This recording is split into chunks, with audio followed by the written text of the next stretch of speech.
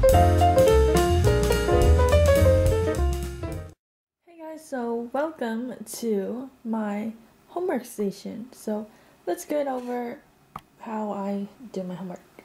I'm in the living room right now, and this is kind of my setup of how I do my homework in the living room. So I usually sit right here looking at the couch, and then in front of me I always have my planner. I'll do a separate video on how I make this planner, but yeah, so it's like a planner and a homework binder in one.